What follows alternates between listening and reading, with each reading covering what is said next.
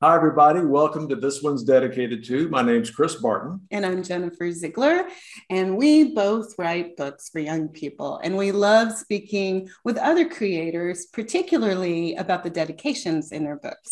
That's what This One's Dedicated To is all about. Today, we are joined by our friend, Tracey Baptiste, to talk about the dedication she wrote for her new nonfiction book, African Icons, 10 People Who Shaped History. Hello, Tracey. How are you doing? Hi, Tracey. Hello. Hi, guys. Thanks for having me. It's great having you with us. We're so excited to have you here. Would you mind, to kick us off, would you mind reading aloud the dedication in your book? Sure, I can do that. Let's see. Oh, it's before the contents. Where is that page? Here it is. It's here. It says, for Uncle Leo, March 1927 to May 2020, and for all African descendants whose stories were taken away. That is lovely. That is beautiful. So you lost Uncle Leo recently, and so sorry about that. Would you mind sharing with us a little about Uncle Leo and why this book is dedicated to him? Sure. Uncle Leo was the family patriarch, really. My mom, he's my mother's uncle, so he is my granduncle. And when he moved to Canada when she was in her early 20s, they really maintained that very strong bond that they had always had since she was a little girl. My mom grew up in Trinidad. And so when I was born, also in Trinidad, my uncle would come back and forth and see us all the time. And he was very much a big presence in my life since I was really quite young.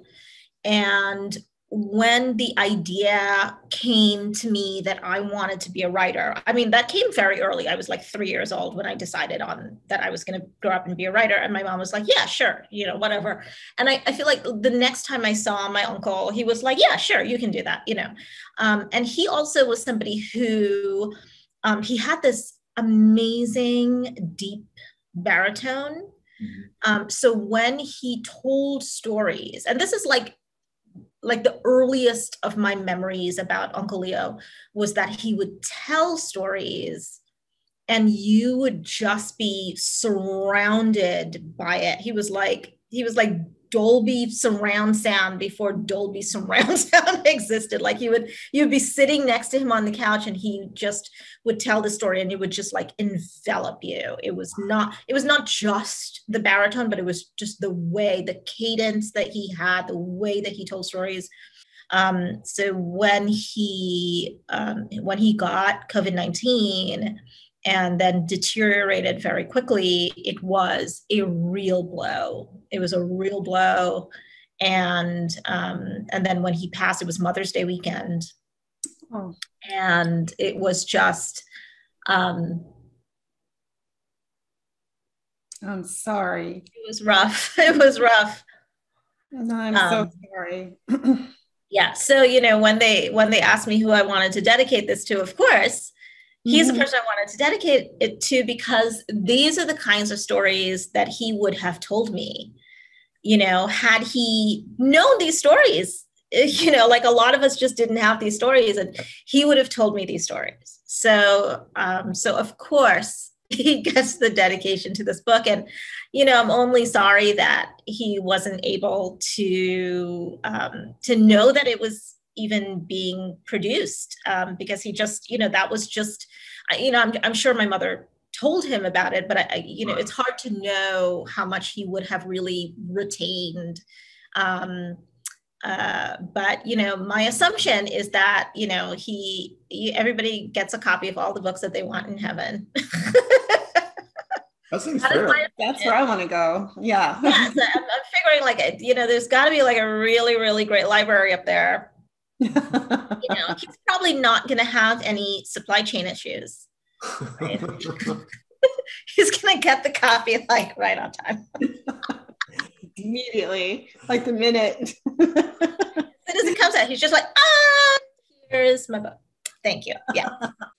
So the dedication in African Icons has a second part, for all African descendants. When did you decide on that broader dedication? Was that before or after you decided to dedicate it to your Uncle Leo?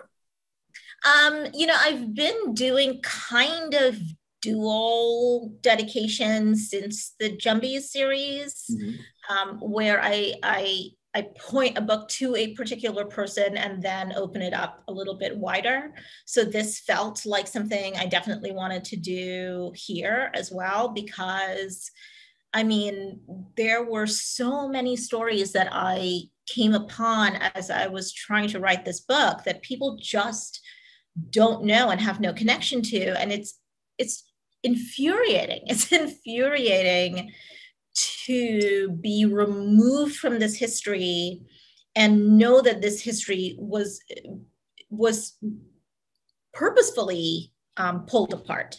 Because the thing that I learned as I was doing this research is that there was a long business relationship between African countries and European countries.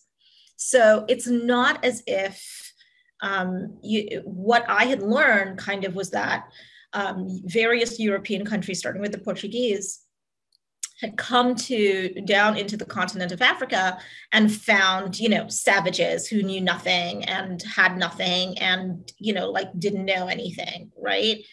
That was not the case at all. There had been thousands of years of communication, trade routes, diplomacy that had been happening all of this time.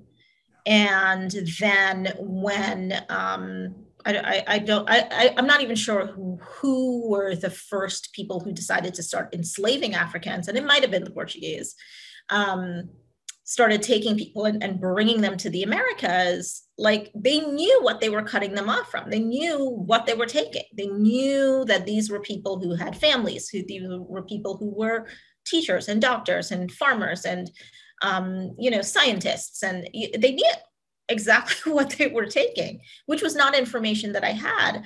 And they also knew that these were people who had an oral history. So they knew that when they were taking people who had that oral history, they were literally removing that history from the people who were left and from the people who were taken. They knew what they were doing.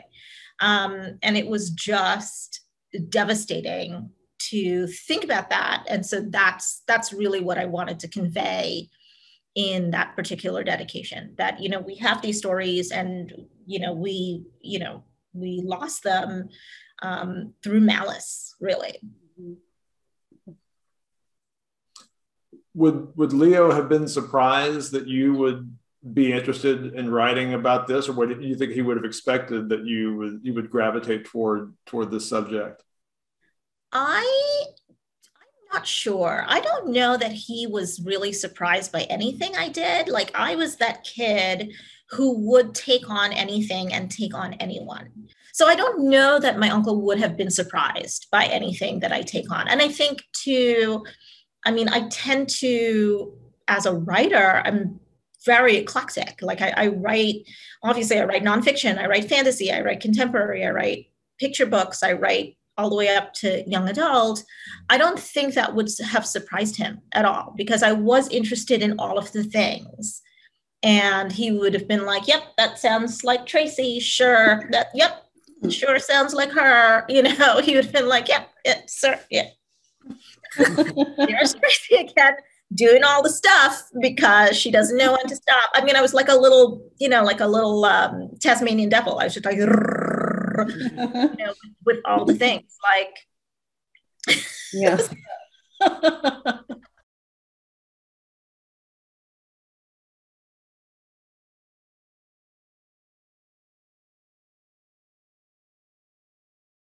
Orated with THX, That's right. Exactly. Narrating it for, like all the rest of heaven. It's like, okay, my niece wrote this book. Here we go. Gather around.